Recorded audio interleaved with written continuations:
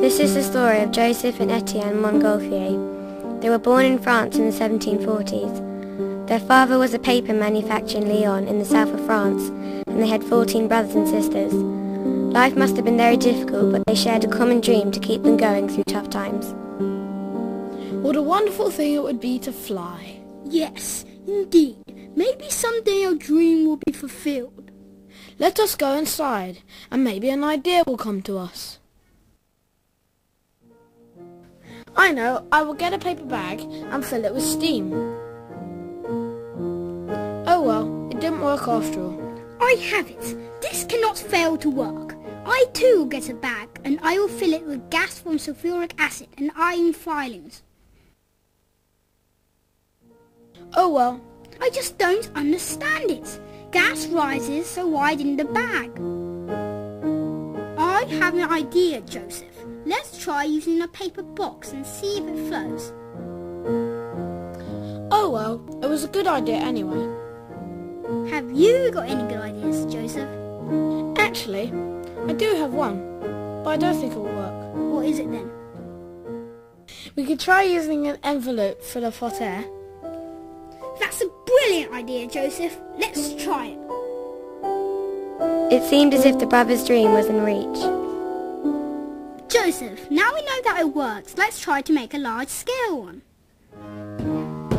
They started making a large-scale experimental balloon using taffeta ropes. What will happen? It can't fly. Big stacks like that.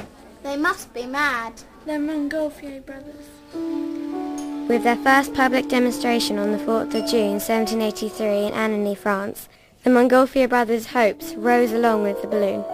The balloon went to a height of 1,000 meters. But they didn't do it alone, oh no. Hundreds of busy women sat sewing hours on end to make the new balloon. In the end, it took 2,000 buttons, and that's how it happened. Round up, get your buttons here. Buy one medium brown button and get one pink lacy one free. Good day, sir. Can I please have 2,000 medium cream buttons? I don't quite have 2,000, my good fellow, but I can give you 986. And all the rest I'll order for you and deliver to your factory. I don't mind. Thank you. Here are the rest of your buttons, sir. You owe me 100 francs. Oh no! After this I'll be broke! Never mind. Here you go. So the balloon was made. The only thing left to do was to make it fly. Hurrah! It works, but I don't know why. It must be all that smoke. Let's make some more. Well, that's my shoes gone up in smoke. The trouble is, I don't think it was the smoke after all. I think it was the heat that caused the balloon to rise. Well, it was your idea. You owe me a pair of shoes. In September 1783, the Montgolfier brothers held a historic flight in the presence of King Louis XVI of France. Oh, Joseph, help me gather those animals up to the hot air balloon. Sorry, Etienne, I was talking to the king. The smoke smells terrible. After liftoff, the balloon finally flew up to a height of 500 meters and traversed 3 kilometers. So, it was a successful invention after all. Look, here's the military man and the science teacher who have come for our investigation.